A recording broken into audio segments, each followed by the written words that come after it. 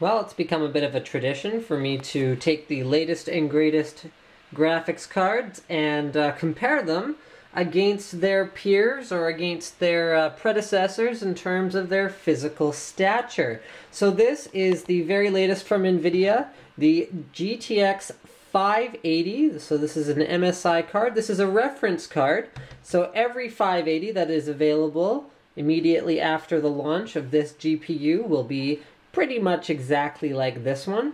Okay, so I'm just giving you sort of a couple views of the card here. If you want to see the whole thing in closer detail, you can always check out the unboxing. So we're going to do a length comparison here, and in order to facilitate that, we're going to flip the cards over onto their backs. So we're going to compare it against the GTX 480, which you may already see some similarities with in terms of the overall layout of the PCB. In fact, there are some parts that are quite clearly just, reused.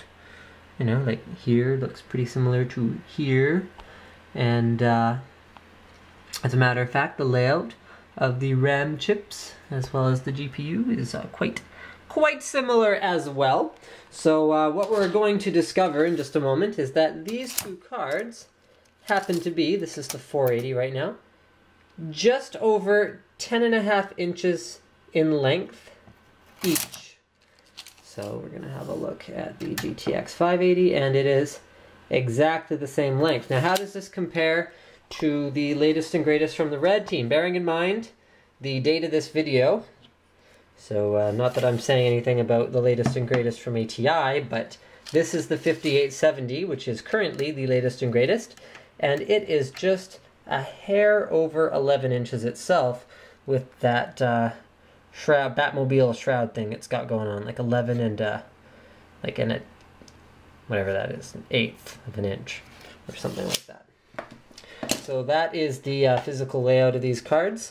In terms of connectors, the GTX 580 has exactly the same connectors as the GTX 480.